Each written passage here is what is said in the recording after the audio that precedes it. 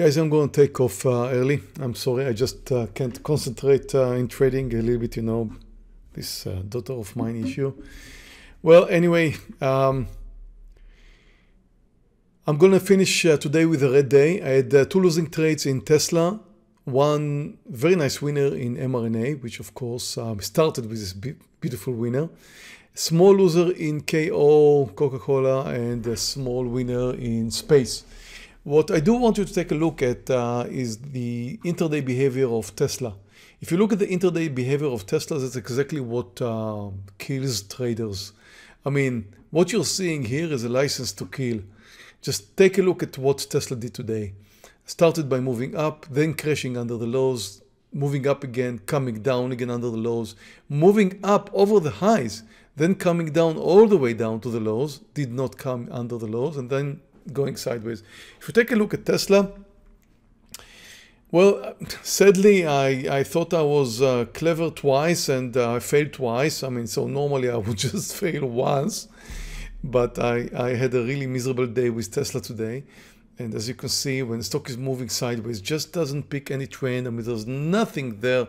I thought there was, because at the beginning, you know, when you look at here, that's where I moved in. Actually moved in for the long side. Then I don't want to talk about it. Anyway, I thought it does have a trend. It did not have any trend. And that's the result. So I'm having a red day mainly because of Tesla. I did have a fantastic trade in MRNA, shorting it right over here. But I do want you to take a look at the S&P 500 because it's a very important technical formation that we're having right now. And just, you know, whenever you start trading every day, you need to take a look at the S&P 500. Extremely important just to understand where we're coming from and where we're going. So recently, well, definitely if we look back, that's 1 year, we can see that the S&P is trending higher very nicely. And then just a few days ago, we came down very, very strong and bounced exactly at the point of support. What was resistance and now became support. And now we're moving all the way up again. Well, not really. We just covered around 60%.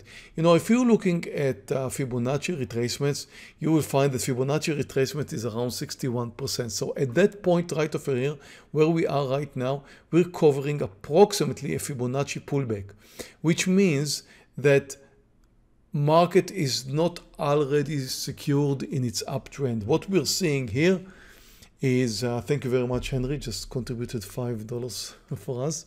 I guess he had a good day.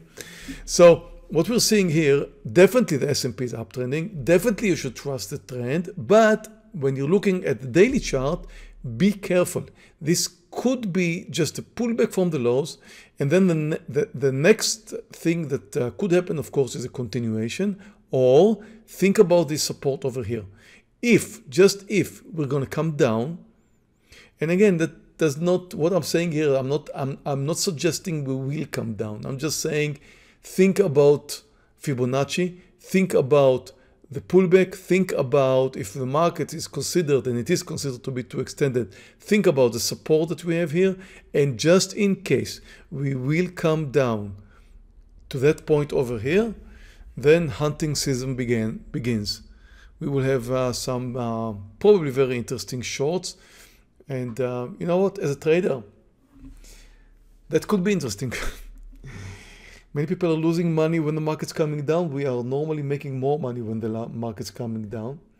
So anyway, let's wait and see.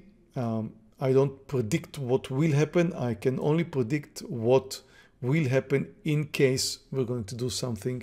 And it's just important to take a look at the charts. Well, that's it. A red day for me. I made like 18 grand yesterday, so I just returned around 8. No big deal. Thank you very much for watching. Thank you very much for being with us. Thank you for participating if you're on YouTube. And I'll see you all tomorrow. Bye, traders.